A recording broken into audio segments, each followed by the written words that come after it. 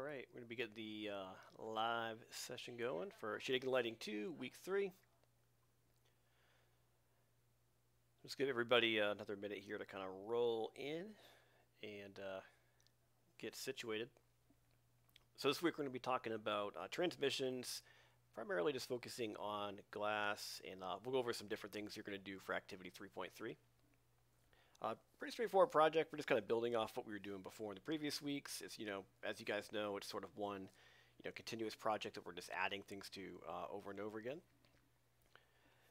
So while we let people roll in here for just a second, I don't know if anyone's currently in here or not, but if you are in here and you can hear me, if you just put something in the chat, just let me know my audio works. It looks like it's working, but I always just want to double check to make sure everything is streaming properly. So just give me 1 second here. I need to grab a drink because my throat feels like the Sahara Desert, and it's going to be a rough lecture if it's like that. So 1 second, I will be right back.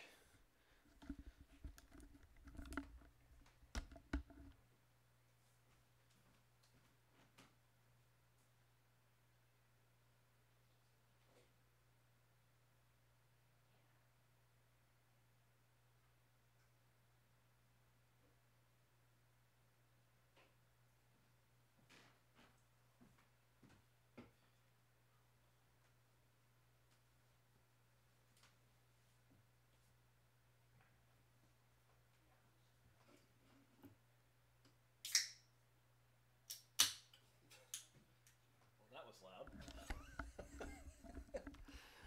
All right, I'm back. Okay. We got my can of hydration. We're ready to do this. Hope everyone's having a pretty good week so far. So I don't know who we have here, who's hanging out with me, but welcome to the party. Let's get to going. All right, so I'll kind of show you basically the gist of what we're doing today. We are going over refractions and transmissions.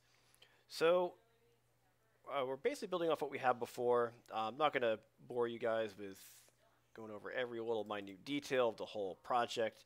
A lot of this is covered in the videos where I get into a lot of detail on how all this stuff works.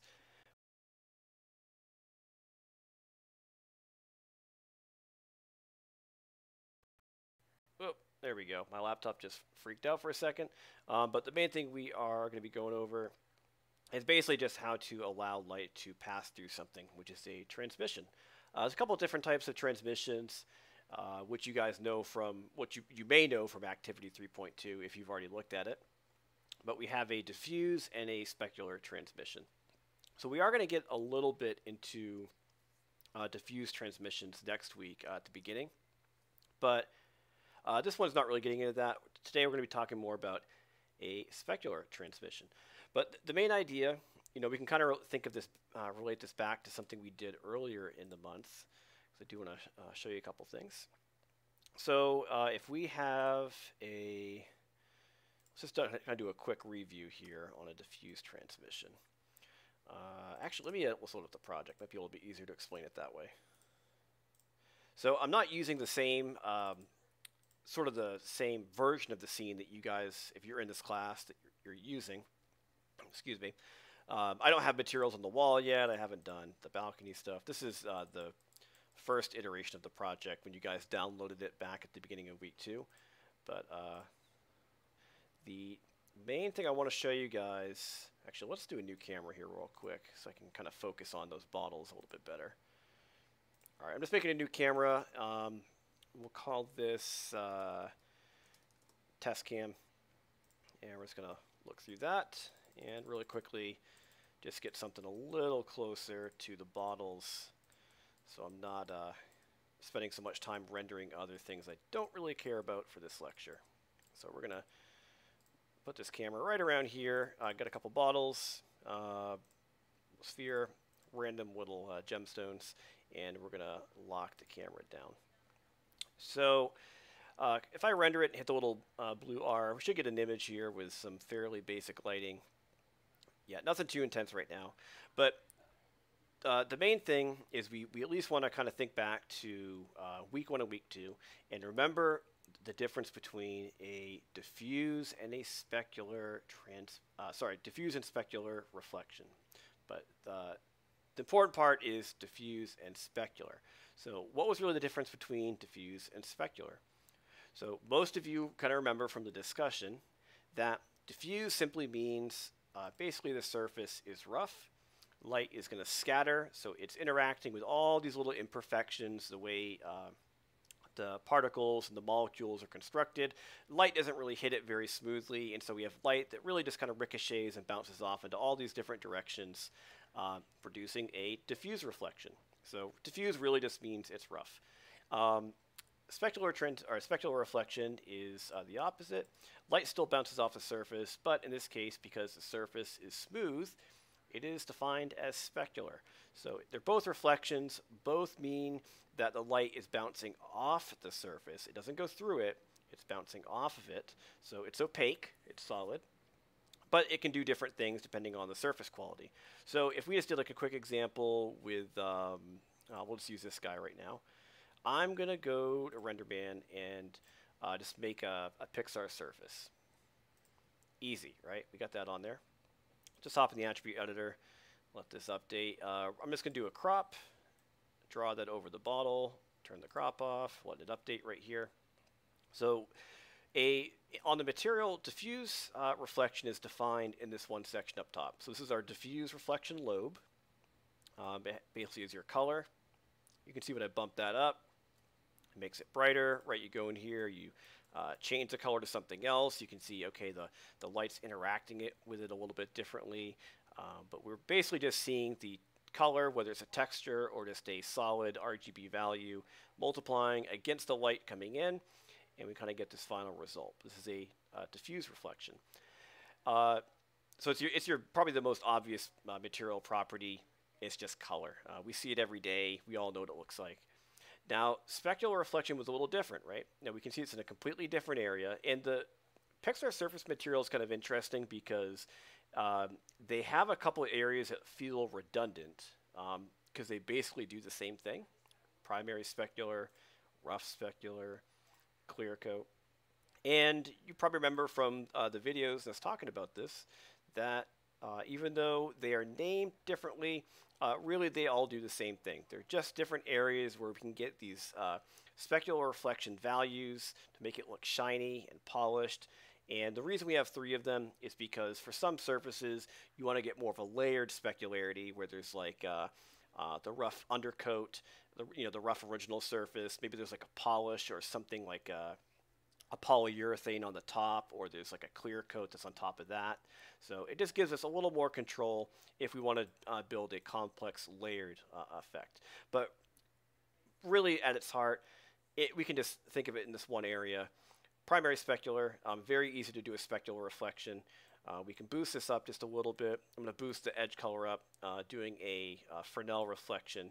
Let me just kill the diffuse for a second because I want you to see this by itself. So I'm just shutting off the diffuse reflection by turning the gain down. This is a specular reflection. So it's broken up in a different area, but the main difference here is because it's polished, we just get a slightly different look with the way the light is absorbed and how it reflects back to our eyes. And we have a roughness slider on the material to control how specular or glossy we want the reflection to be, or in this case actually how rough we want it to be. There's another material in other softwares and renderers that have it flip the other way, where instead of you defining roughness, you're defining glossiness. It's basically the same thing. But if you make it rougher, as you define it, the specular reflection is rougher, it becomes very matte. And this is actually still really similar to a diffuse reflection, so there's sometimes some confusion between these two. If we have it very low, this is typically what most people think of when they think of a specular reflection. It's a very tight highlight, like polished metals, glass, anything really shiny. So these are both reflections. Rough, diffuse color, shiny specular reflection, right? So rough and shiny, but they're both bouncing off the surface. Now, if we just kind of take a moment to sort of remember that and then think of a diffuse and specular transmission, it's kind of the same idea. The main difference between the reflection and the transmission really just comes down to, does the ray pass through the surface or does it just bounce off the surface? That's really it. So in the case of a diffuse transmission, the main difference would be, like, if we just kind of, we'll kill all this, so we're not even thinking about anything reflective. The material is essentially a black hole. It's dead. No light is escaping it. If we come down into like the subsurface area, this is an area where we could generate a diffuse transmission. Oops, there's my mouse. Diffuse transmission. And we'll swap over to, we'll do like non-exponential path trace. Let me actually restart the render, because sometimes it doesn't look 100% correct the first time you do it.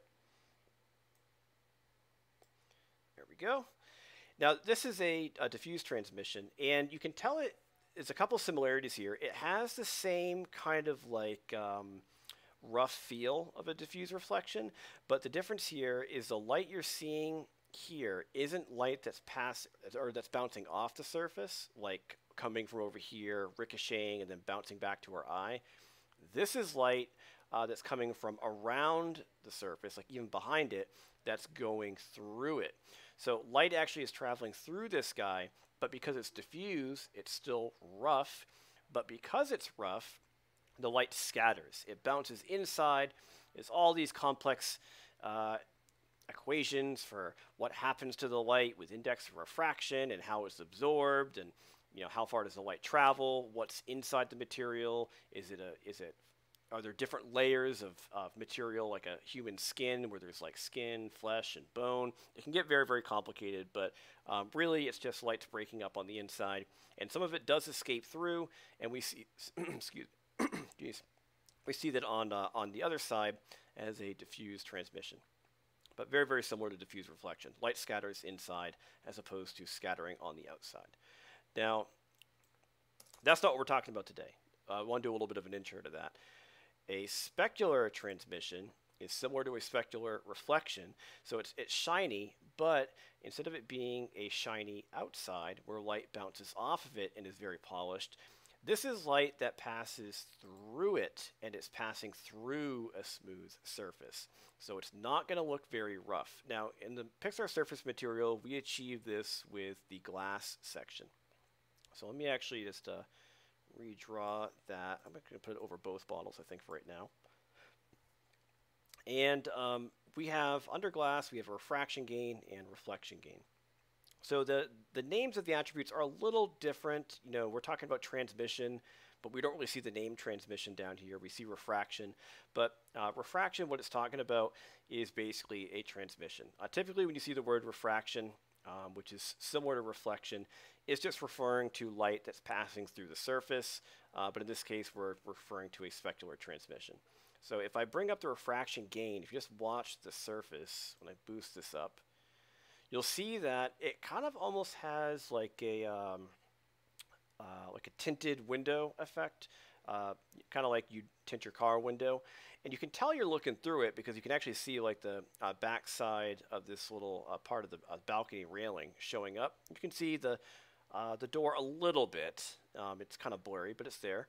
If I boost it all the way up, you can see that it's relatively clear, right? So we're sort of seeing through with pretty decent clarity to what's behind it. You'll notice something interesting, though, where it almost looks like it's kind of fuzzy as it goes to the back. So remember, just like up here when we were talking about the specular reflection, how I was moving that roughness slider, and we were getting like really low roughness was like that, that mirror effect where it's very, very polished. And as I boosted it up, it got really blurry and kind of had like a diffuse reflection look, because we're again defining it as a rougher surface. It's the same thing here. So you're going to see a lot of these overlapping concepts. So once you kind of understand what roughness does, you really can apply that pretty much anywhere. So roughness in this case, if I boost it up, watch the light passing through it. Let's actually go down to 0 first. See how it's like really sharp? You can clearly see a lot of detail behind it. It's not very blurry. If I boost this up, look what happens to everything behind it. It's just getting kind of fuzzy. It will keep doing that. If you keep boosting this up, you are now causing the light to pass through it. So light from behind the bottle, the stuff bouncing off the door, or if this door was open, coming from the interior, passing through here, it is now blurring. And just kind of looking at this, I'm sure most of you looking at this probably have like a rough idea. I like that. Have a rough idea about roughness. Yuck, yuck, yuck. You have a rough idea of what this would feel like and what it represents. Doesn't this kind of feel like frosted glass? Some of you may even have it at home for like a sliding shower door. You've probably seen plenty of like ornaments that have that kind of rough glass effect, where like some areas are polished and have like a really interesting like kind of ornate design, but the sections around it are very rough. That's basically what we're doing right here. So we're defining it as being rough, and you can see as I keep going, it just gets blurrier and blurrier and blurrier, and eventually if you keep going, it almost gets to the point where you're blurring the light so much that you really can't even make out what's behind it. But it is still technically passing through it. So this is extremely rough, and you can see it doesn't really feel like glass anymore. It looks like you're looking at a very gritty, kind of weird, transparent surface. Okay, so let's kind of bring this back a little bit. We'll come back down to like, we'll do 0.1 again, like a default. So this is just defining light passing through it.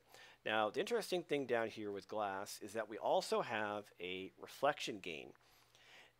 So the big thing that's kind of preventing this from feeling 100% like glass is you can see like there's a lot of black, and it doesn't seem like there's any light bouncing off the outside. Glass is made up of two things. There is light that passes through it, but as you guys know, if you look at a glass bottle, it's reflecting light off the surface, right? We can look that up super quick. Look up a glass bottle. Let's go to images. Let's find something that's maybe not on a white background. Like, yeah, all these are pretty good. This is actually it's pretty decent right here. So there is light passing through it from behind it. It has liquid, which is a whole other discussion of nested dielectrics and how the two surfaces interact. But notice how on the outside you can see the reflection of the window. That is a reflection, right? That's a specular reflection. That's what we did earlier.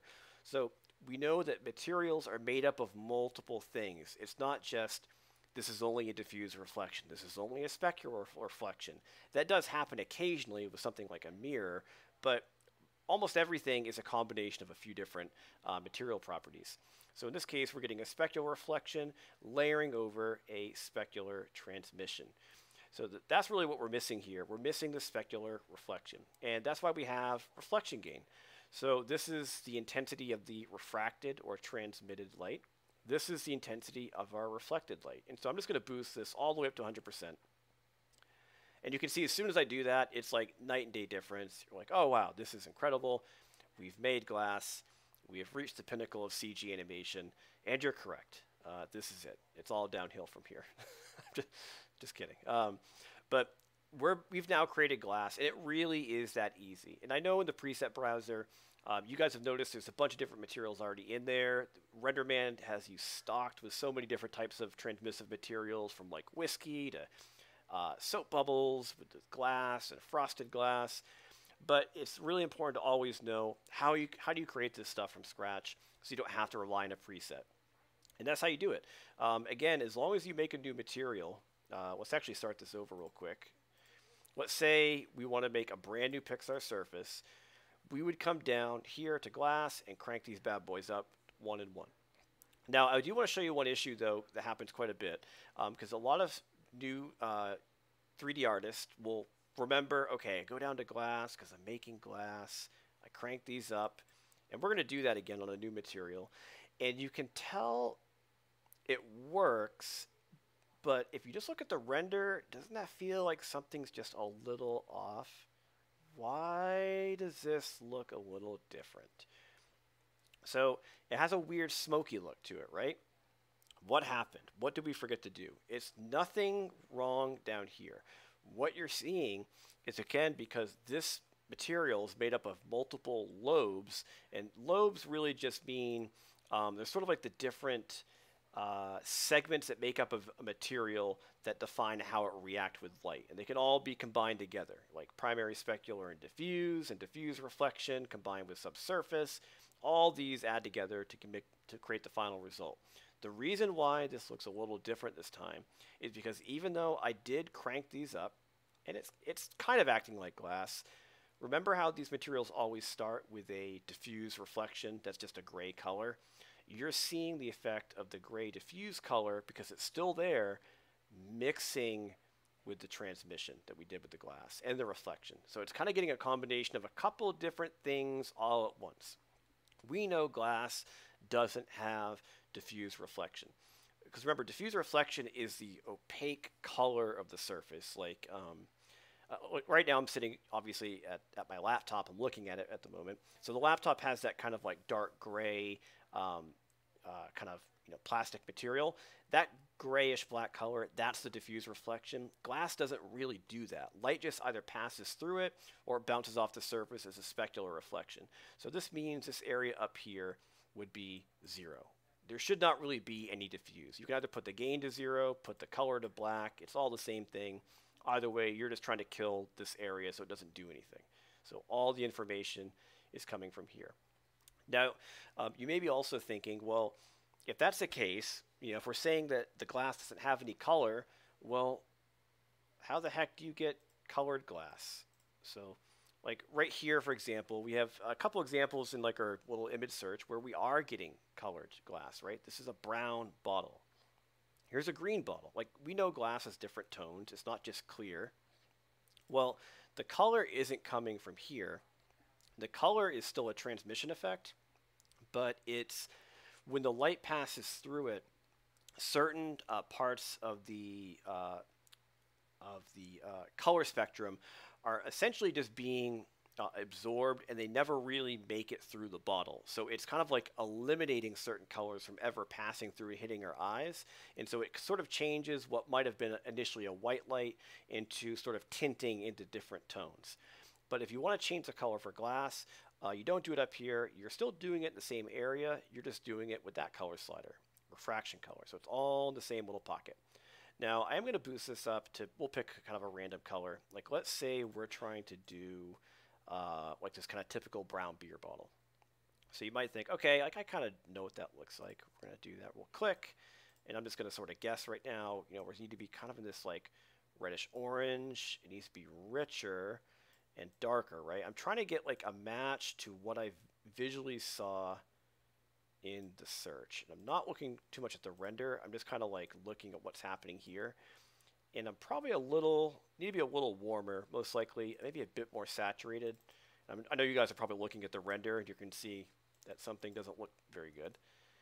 So what I feel like I've done is I've tried to like color match to the best of my ability, for the lecture, what I think it should be. Like, this brown looks like that brown. And then you look at the render and you're wondering, what the hell just happened? Why am I not getting the same information? Something's wrong, right? It must be broken. It's not broken. So it still looks actually really cool. Sometimes you end up with these little happy accidents where it still looks awesome, and you're like, damn, I don't even care about the brown beer bottle. This looks amazing. We're doing this now. But the reason it's doing this is because you have to remember that the color and the amount of light that's sort of absorbed that doesn't pass through is based on the thickness of the material. It's sort of like, I use this in one of my videos. A really good example of this would be like if you look at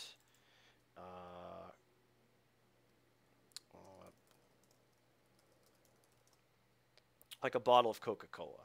Like, we'll kind of pull this guy up. And I'm going to do another search here real quick. We're going to do puddle of Coke. I really hope I don't get the wrong type of Coke.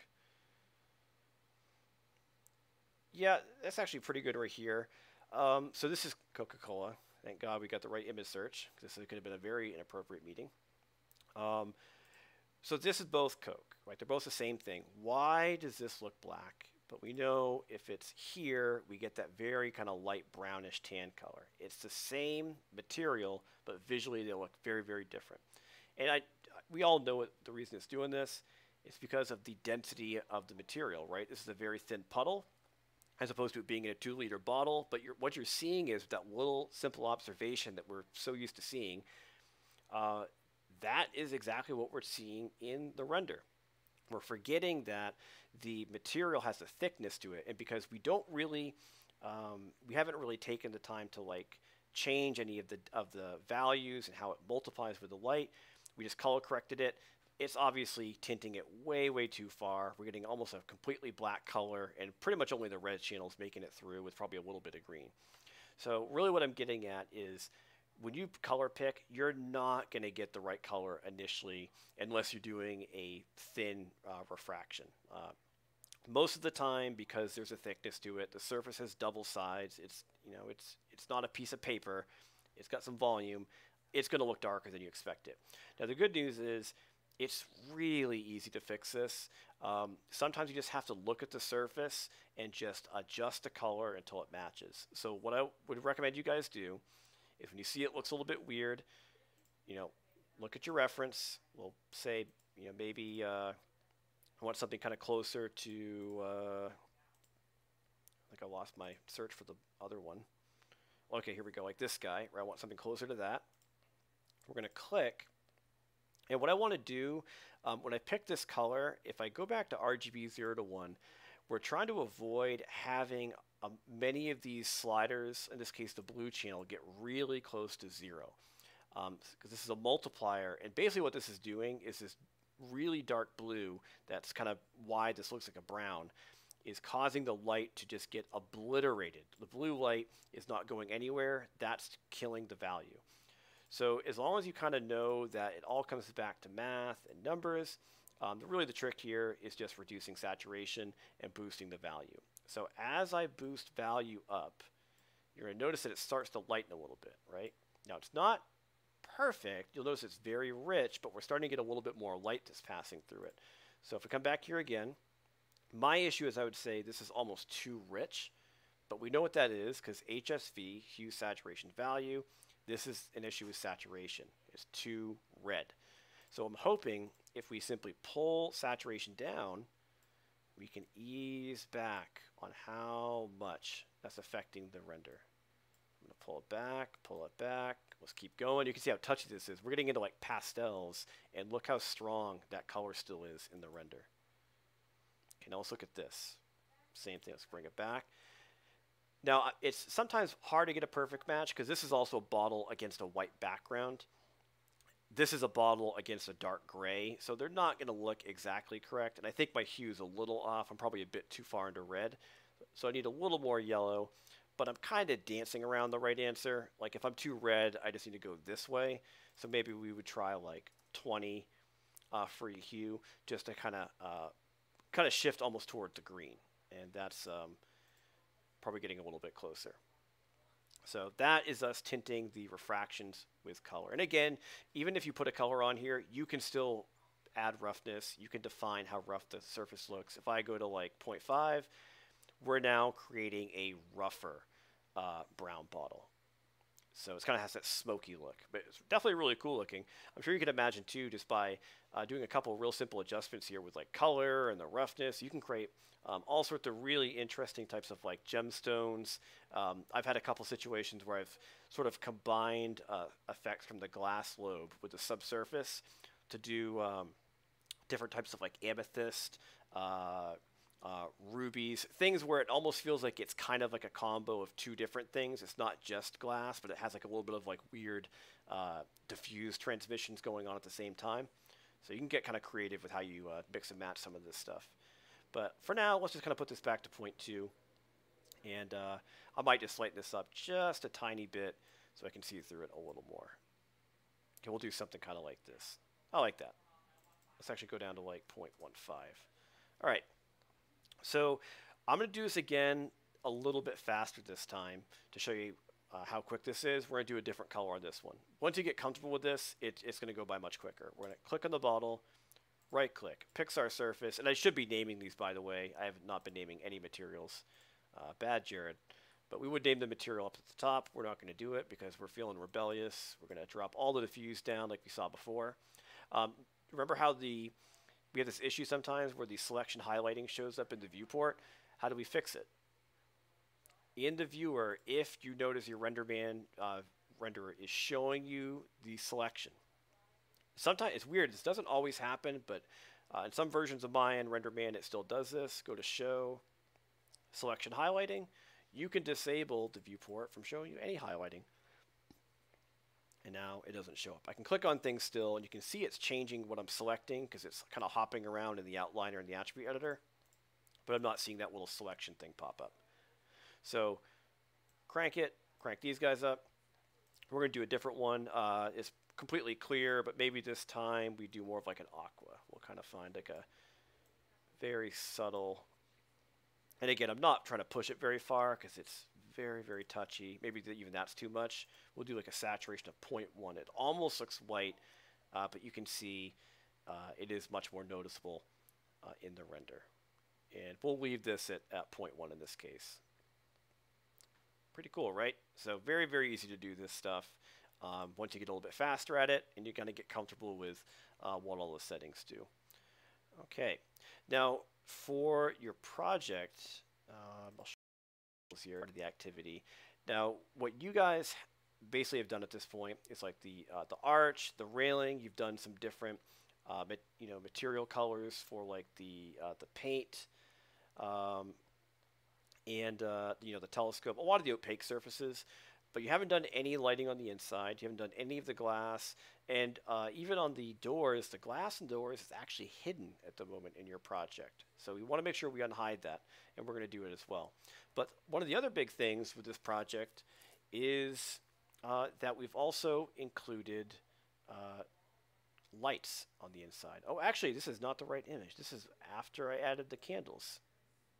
My bad. I forgot I moved the assignments around. Sorry. Let's close out of that. This is actually one assignment too late. This is the one I should have been showing you guys. So we haven't got to the candles yet. It's everything else but the candles and the vase. But the main thing is you're seeing we're also adding light.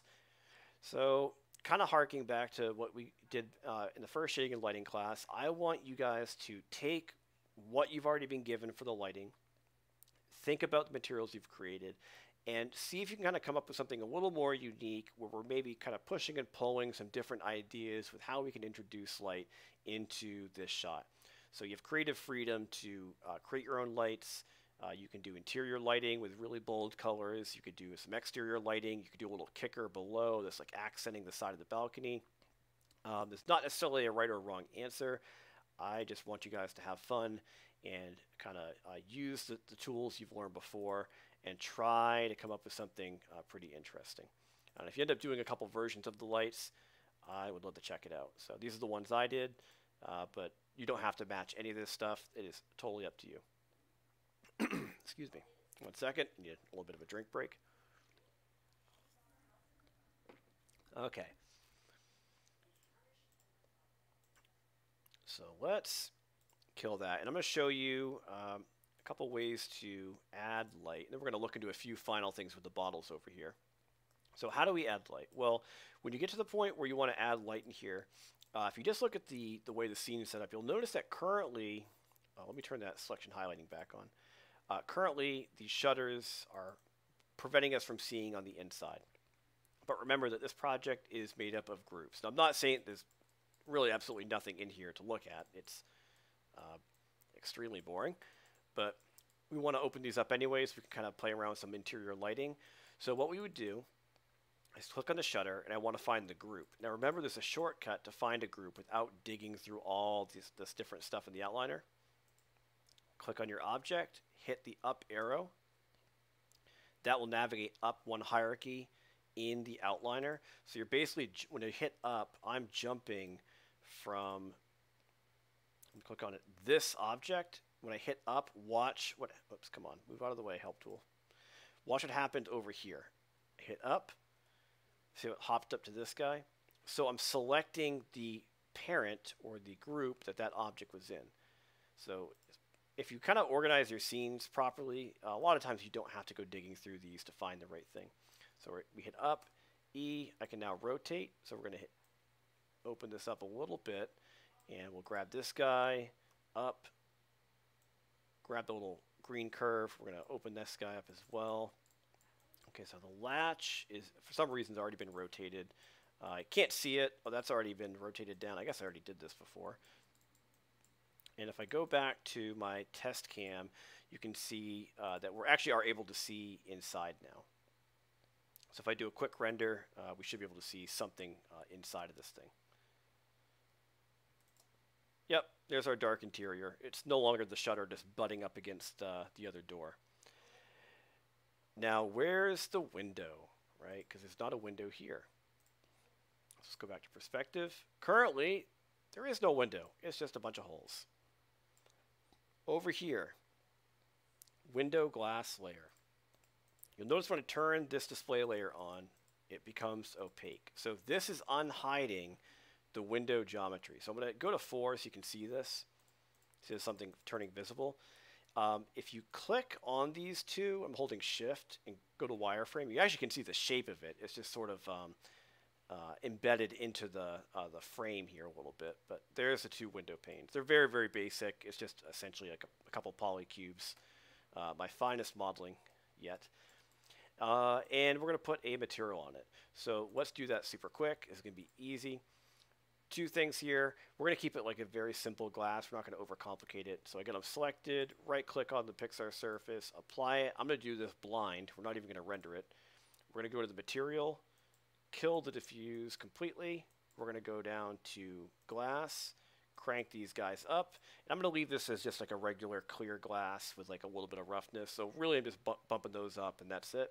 But even if I hit render now, I know it's going to look like glass. Yeah, it's already working. You can see right here we're getting some reflections. Yeah, it's doing its thing.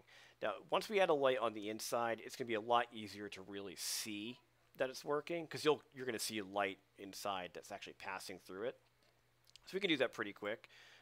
Let's hide this. We're going to do a split view. Let's do our test cam. We're going to make this perspective. Okay, we'll just widen this out a little bit. And how about we do, let's do a disk light. I like the disk light. So we're going to do a disk light. I'm going to hit W. And you can see the disk light, just like everything with this project, is already inside. Everything gets created on the interior by default. Because that's where the, remember, that location things keep popping in. That just happens to be the origin of the scene. That's coordinate 0, 0, 0. So I've created the light. We're going to go in the light properties under advanced. Turn on normalize. So normalize, you guys might remember this from the first class. This is that checkbox we used. So when you scale a light up, it doesn't become brighter. I think as an artist, it's just easier to keep this turned on so you're not constantly fighting with the scale affecting how bright you're trying to make something. It's a little bit of a back and forth that you're fighting with that guy. So we're going to keep it on, hit R, boost it up. It's going through the ground. Let's just move it up a little bit. And I think it should be going outside. I'm going to try to get a little bit of an angle because I want to see if we can get some interesting shadows against that side right there. I did this in one of my example renders. I think it was the red one. So I'm just going to kind of blast it that way. Let's turn on the render, and I don't know if we're going to see it yet because it's still... Yeah, I don't think we can see it yet, but I'm pretty sure if we boost this guy up, it will show up. And I'm going to pick a pretty bold color here. We're going purple, buddy. Deep purple. Let's do that. Now, this should show up. It's going to be very easy to see it because when you see purple, it's working. Let's do 5. I don't see it yet. Let's do 10. Ah, there we go.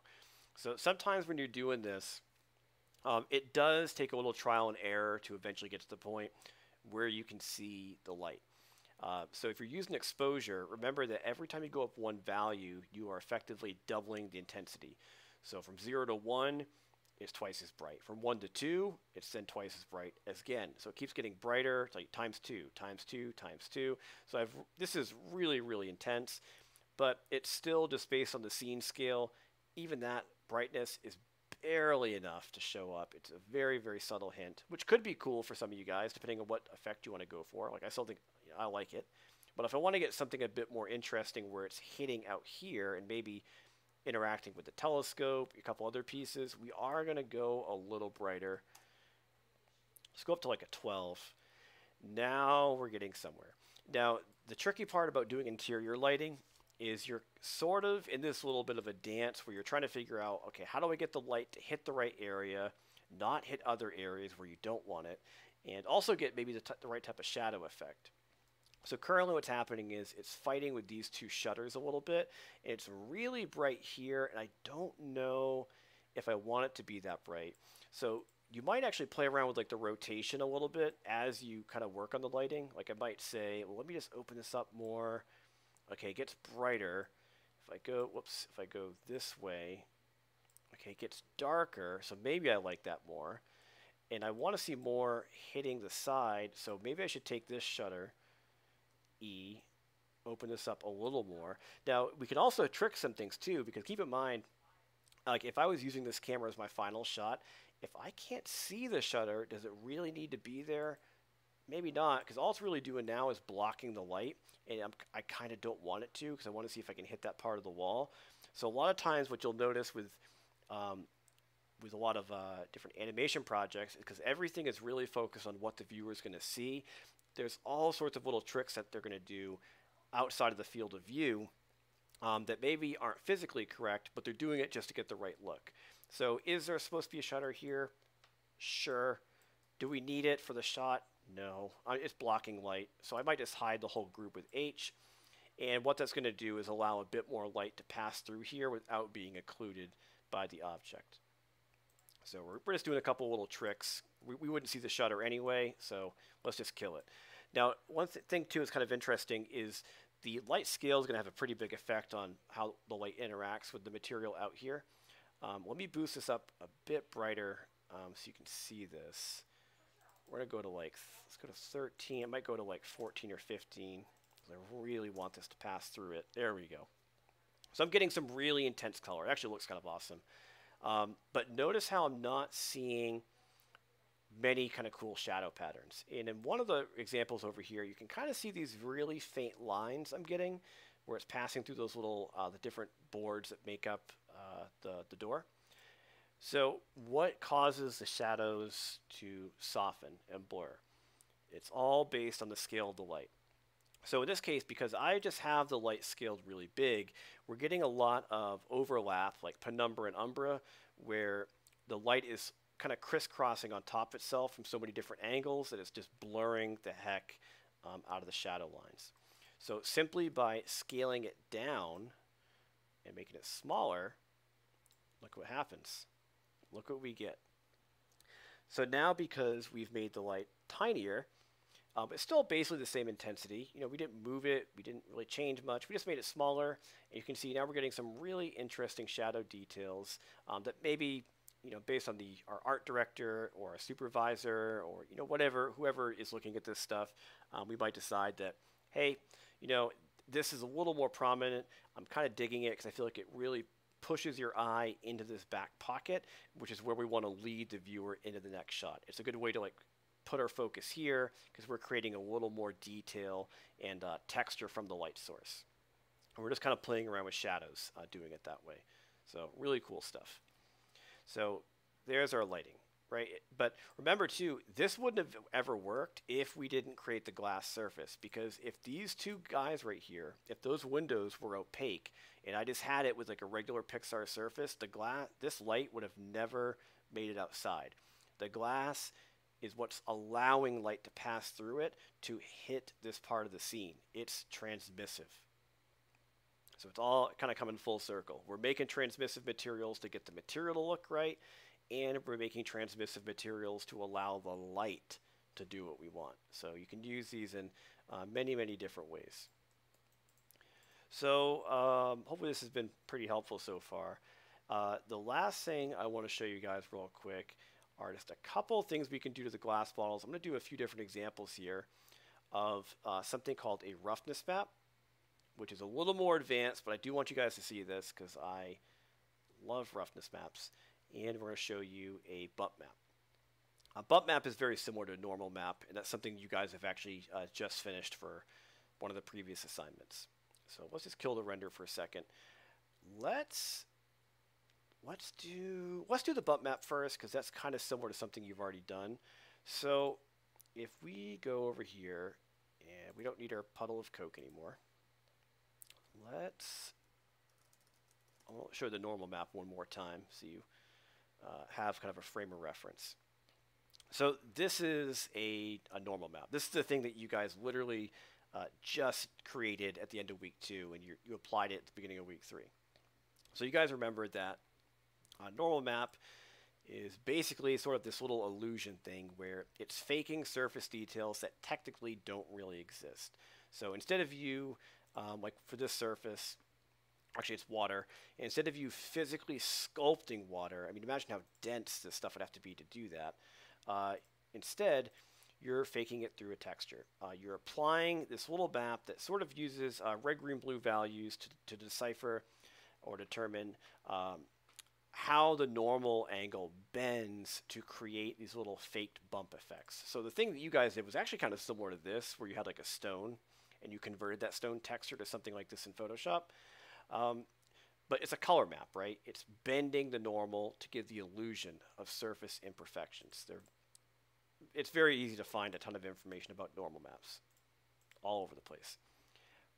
Bump map is a little different, but they do a very, very similar effect. And when I first started doing 3D animation, I actually used a bump map first before a normal map.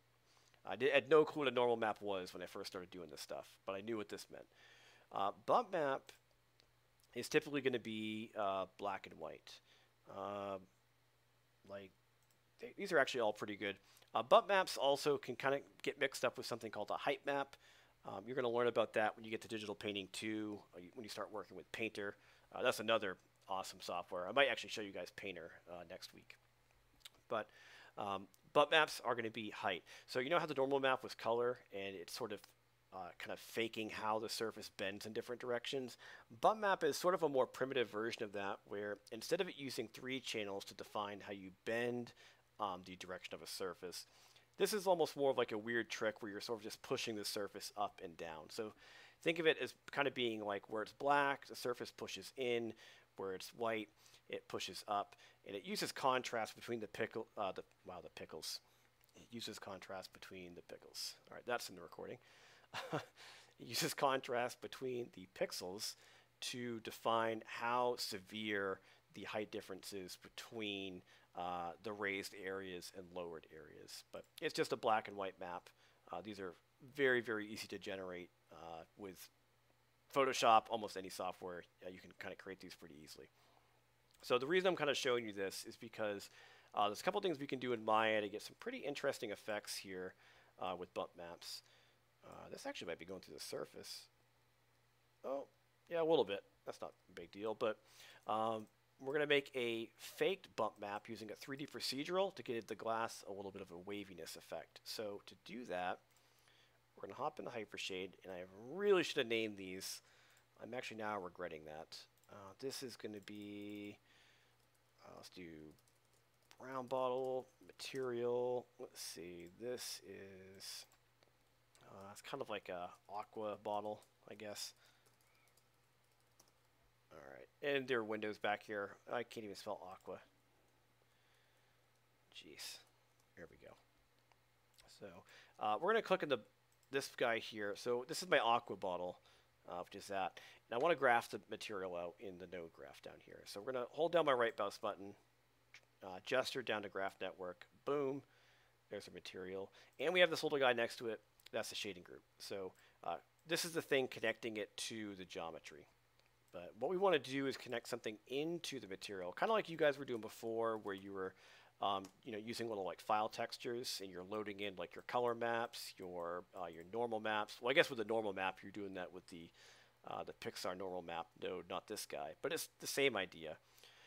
Now, the difference here with this one is instead of us loading in a texture file from something that we found online or created in Photoshop, I am going to fake it with a procedural. So we're going to delete that. I'm going to hold down right mouse button and go up to create node. Now you guys might have this already here if it's in the on the left side of the Hypershade. It just kind of depends if if you've already modified the hypershade like I do in my videos. But this is the creation window. I get to it just by right-clicking in the node graph and going up to this. So once you're in here, we have all these different things we can create. And I'm actually going to go to the Maya 3D textures. And I'm going to do this kind of the old school way I was taught many, many years ago. I'm going to pick this thing called a solid fractal. So this is a 3D texture. And a 3D texture is a little bit different. 2D textures are probably pretty easy for everybody to wrap their head around. Like this could be a 2D texture. It is basically just an image. So it's 2 dimensions, U and V, or width and height. 3D texture is different though, hence why it's called 3D. There's 3 dimensions, so it's based actually in X, Y, Z coordinate space. So it's kind of a hard one to explain, but you can almost imagine like a 3D texture as being a cloud of color everywhere. Like imagine you're standing in a fog, and depending on where you are in the fog, you pick up different parts of the texture on your skin. So you're kind of moving through a 3-dimensional texture, and where it happens to overlap with your skin, that is the color your skin picks up. So it's a kind of a weird concept, but that's basically what it's doing. Now, the reason I kind of like using 3D textures for something like this is 3D textures don't need to use UVs. UVs have this little issue where you're worrying about texture seams, which is kind of annoying at times, but we don't have to worry about that with this guy. So I've got a solid fractal, and I need to connect it to our global bump. This is the same thing you guys used for your normal math back in the previous week. Actually, sorry, not back in the previous week. You used it like a couple days ago. So I need to make a bump 3D node to connect this properly. So I'm going to use tab. We're going to type in bump. I'm going to make a bump 3D. This is also in the videos, by the way, so it's not just me doing it in the lecture. But I'm make a bump 3D, and I need to go from here to here, and then here to down there. So bump value, you can see if I connect, it's like, oh, it doesn't like the color. It's graying it out. But if I do out alpha, it connects, because out alpha is a single channel, bump value is a single channel, so it just wants to take one channel to another single channel, one output to one input. Now, since I'm doing an out alpha, one thing I always like to do, just to kind of play it safe, because I've been scarred in the past, is anytime I do an alpha output, I always like to have alpha is luminance turned on from the node it's coming from.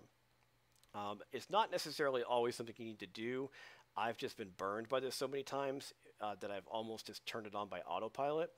But basically what this is doing is it's sort of like saying if you're going to pull the alpha channel from something, if this is enabled, instead of it looking for an alpha channel, because you know how some textures have an alpha channel, like it's RGBA, occasionally you deal with a texture that doesn't have an alpha channel, but this needs it. And so when you turn this on, it's sort of like taking the color information and then cramming that into an alpha channel. That's kind of what we're doing. You don't really have to worry about it, but if you just turn it on, it'll work. Now for the bump, this goes to bump normal. So that's going to be easy. Out normal, click, bump normal, boom, done. Now I'm not going to change anything. I'm just going to leave it like this for now. And I bet we are already going to see it's working. This is pretty simple to set up. It probably seems complicated now because it's the first time you've seen it, but you're going to be able to do these very, very quick. So it's definitely working. You can see something very weird has happened to our glass. So let's do a crop. We're going to draw over the bottle. Let that update just in that one section. Turn the crop off. Okay. Let's go back here and figure out what the hell happened. So it's working. The problem is it's working too well. And it's kind of cool because, again, sometimes when you start playing around with materials and lights and texture connections, you will just sort of create these beautiful things you didn't even mean to do. Like this actually kind of looks awesome the way it is. Now it's not maybe what I wanted, but we kind of sort of accidentally created this really interesting, like almost like a cracked glass, or like glass that had been broken apart and kind of fused back together. But the reason it's doing that is because even though we have this whole bump thing connected properly, we haven't told the material how intense the bump is. So it's almost treating the bump details like they're massive craters in the surface. It's just absolutely obliterating the light. It's being bent everywhere. So that's why we have this bump 3D node. It helps us convert the data, but really more importantly, it gives us a little slider here where we can change how intense the effect needs to be. So it's just sitting at 1. This is way too intense. So we'll cut it down to like 0.5. Like, what does that do? And I'm not saying it's, where it needs to be, but you can already tell, like, okay, it's starting to kind of shift back to something kind of reasonable. Now it almost has like an aquatic look where it feels like it's kind of like a liquid surface. You can see all those little cool distortions there. Let's go to like 0.25, right? A little less bendy. Now if it's 0, it doesn't do anything. It's like our regular bottle. So it's kind of like this little bit of a balancing game where you're kind of figuring out how much you want to bend the surface. And there's all these things you can do too with the procedural, where you define like the frequency of the texture. Like, are they a lot of really tiny bumps? Is it very broad, low frequency, larger bumps? And there's ways to kind of mix different procedurals together to get like different frequencies of detail. I used to do this a lot when I was faking water, like animated water or pools, oceans. This is a really cheap way that we used to do this years ago. We'd kind of connect one of these into a surface, and then you can animate it with an animated section. You can change all these little values, and actually it'll look like the water is just kind of like churning and moving around. It's pretty cool stuff. But I'm not going to get too much deeper into this at the moment. It still looks pretty awesome, though. All right, let's kill that for a second. And the last thing we're going to show you real quick is a roughness map. This will be kind of our final hoorah before we get out of here. So let's right click over the bottle, the brown one this time, and graph that one out.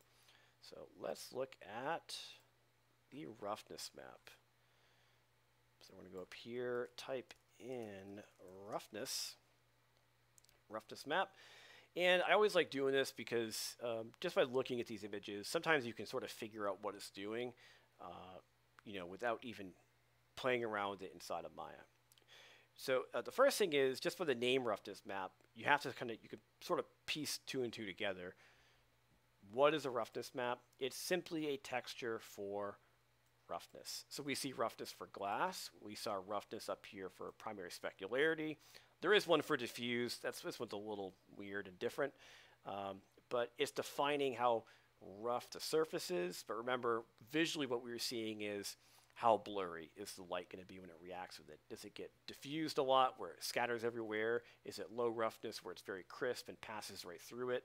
Polished or dry? That's really what it comes down to. But remember, when we were doing the bottle, when I defined roughness earlier, I'm just moving a slider, right? I didn't say that, well, it is rough, but what if I want it to be kind of rough up here, but then not very rough at the bottom? Like, shouldn't there be variation? Do you have to have one value across the whole surface? And you do not. That's exactly why we're talking about the roughness map. Let's see if I can find a good example of one where it's really easy to see it. I did this in my last lecture, but this probably is really one of the better ones that pops up.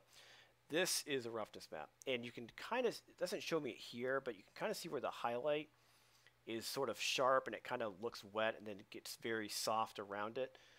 Let me see if I can find one where it shows you the map. Yeah, this one might work actually. Oh, geez. We're getting into some deep stuff now. Yeah, metal roughness. There's the roughness map. So it's black and white. And if you compare this to the image over here, see how the areas where it has that kind of metal look, it just looks a little shinier. But notice how the rust looks rougher. Like there's just a different feel to it. That's this guy. So darker is low roughness. White is high roughness. So if we do a search, we could do, let's do something like, oh,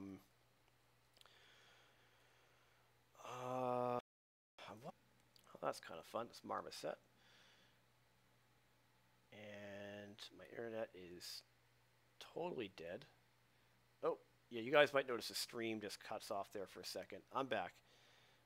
Yeah, what I'm doing right now is I'm just looking for a roughness map. So I just typed it into Google before the stream died. And let's see here. it doesn't really, these are all fine. It's not really going to matter a whole lot. We'll do, oh, that is tiny. Let's do a dirt texture. I can probably make one pretty quick. That's probably fine. Even this one's okay. Anything like this is honestly going to work. I just want something that's kind of black and white that shows me some pretty good surface variation. Fine, we'll do this guy. Okay, so, oh geez. No, let's see if I can do open image and new tab. I want to find this thing. There it is. All right, we're going to save this thing in the source images folder and just quickly connect that so you can see it. It's really cool though when you see it on the material. Roughness maps are probably one of the single most important things you do for a shader. We'll call this glass roughness. So it's a JPEG. Okay. So it's not even a square texture. Normally what I would do in this case is I would go into Photoshop and I'd make a new canvas, define my resolution. Is it a 2048? Crop this into the 2048. It's a kind of like we did before. We're pressed for time. We're not going to do any of that stuff. So we're going to kind of skip ahead a little bit. I have the texture here. I'm just going to quickly make a file node, connect it in, and we're just going to see what it looks like. So let's make a file texture. We're going to click on file, hit the folder, and there's my glass roughness, right? Because I set my project. Very easy to find this stuff pretty quickly. And now that I've got it here, I want to connect it into the right property. So if you look at the materials inputs, you can see there's quite a few different roughnesses. There's our specular roughness. There's a rough specular roughness. But if you kind of come down here far enough, you will see glass roughness. So this guy right here is that one right there. So you do want to be careful sometimes that you're connecting it into the right attribute. And you'll typically know if it works because let's say that you connected it into a roughness, but you weren't sure. Like I'm going to kind of purposely screw this up. Okay, we'll do out alpha. So see how the alpha one is going to work again, because roughness is a single channel. So it's kind of like the previous thing we did with the bump map. Color won't work, right? It says no. But I'm going to say we connect it here. We're like, nailed it. It's a roughness. Now, it's not going to do anything in the render.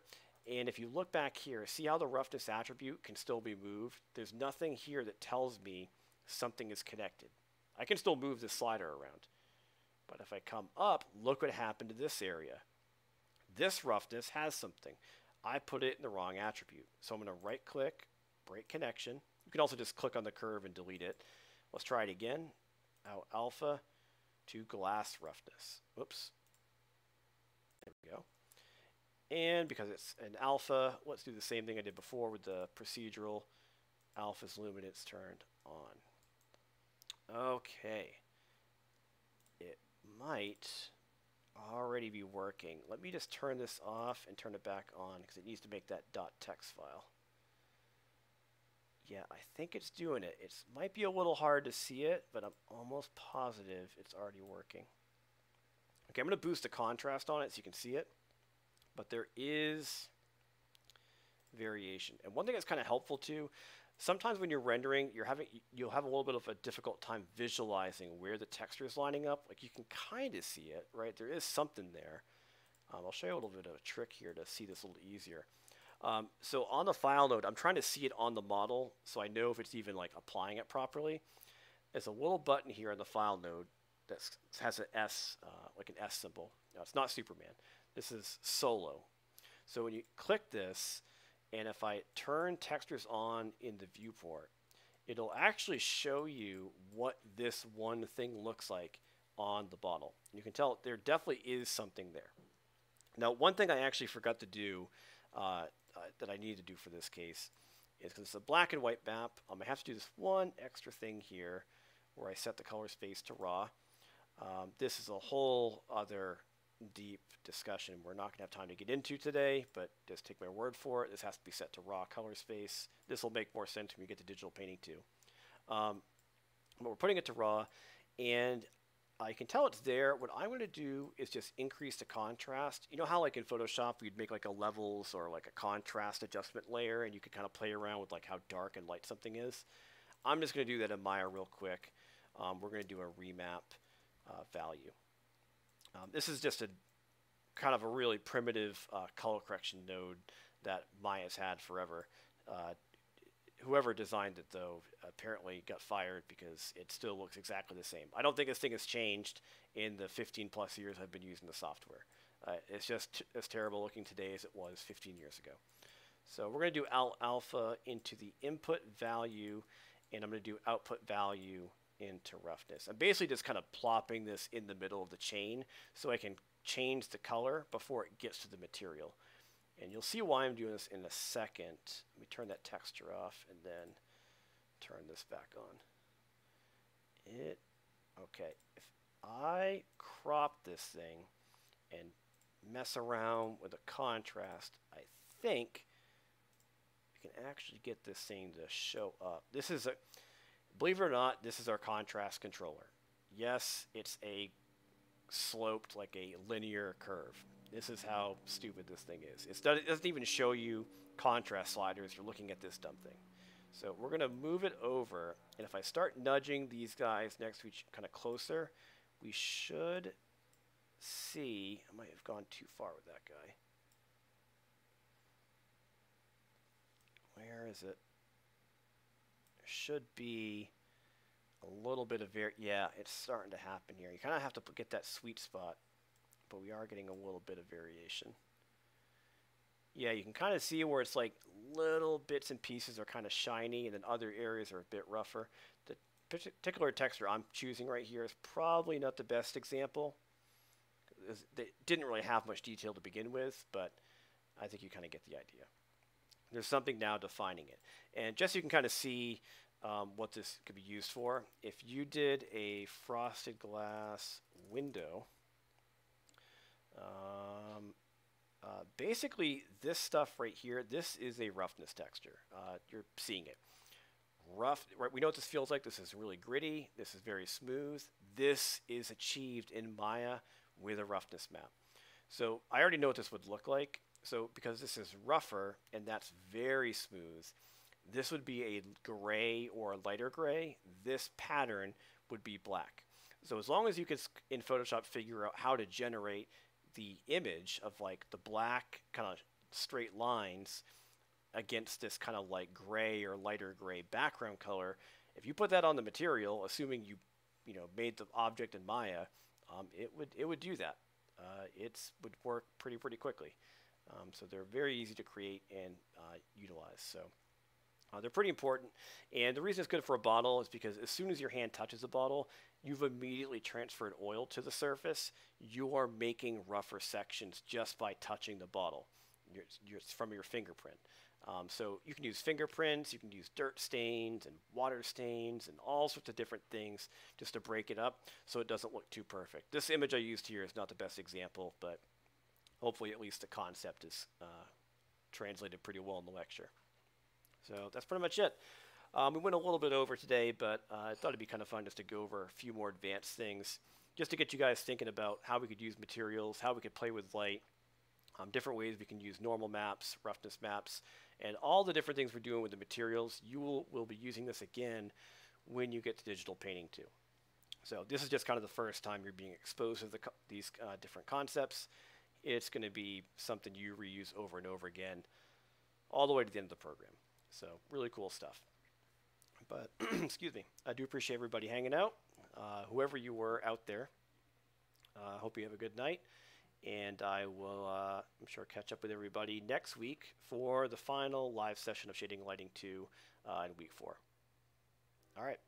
Have a good night, guys.